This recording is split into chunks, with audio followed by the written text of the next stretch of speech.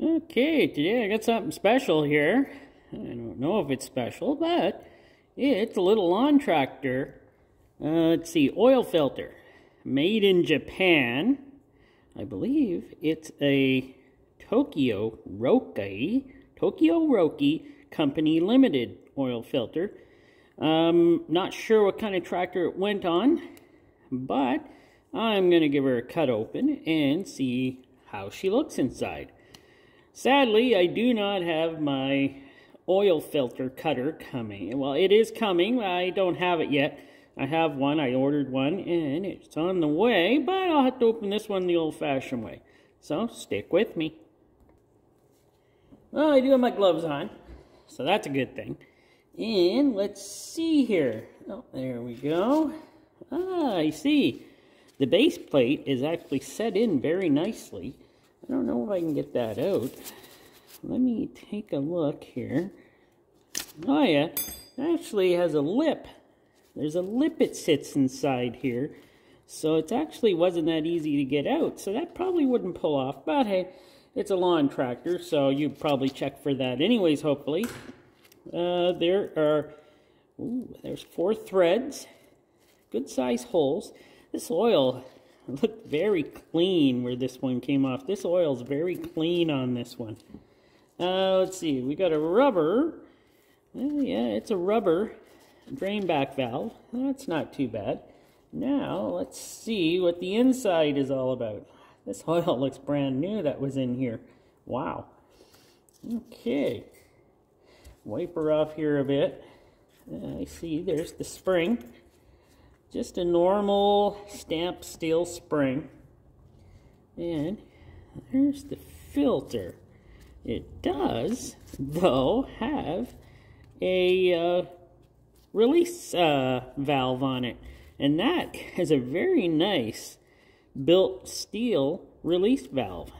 And it's got good pressure. Wow. So I'm saying this filter is built very nicely. I would like to get some more Japanese or foreign country oil filters so I can take a look at them and see how well the other ones are built. But yeah, paper construction. But I'm going to try to be nicer to paper construction since it's worked for many years. So I'm going to cut off the filtration here, and we'll get down closer to the inside of the filter. So as we do notice, though, it does have where the filter is connected, a steel connection to keep it together. And I am just going to pull it apart, hopefully, here now. See if I can get this connection out of here. I guess that wasn't that hard. And move that aside. See if I can pull this. Did I cut deep enough? I don't know. This is a pretty, now that I look at it, this is a deep filter. Like the filtration goes in very far. I don't even think I cut through all the filtration here, so. Wow. I'm shocked how deep this is. Hopefully on that side I got through now. I am getting down there now, I think, without cutting my fingers off. That's why I use this knife to cut them. This one stays where it's supposed to go.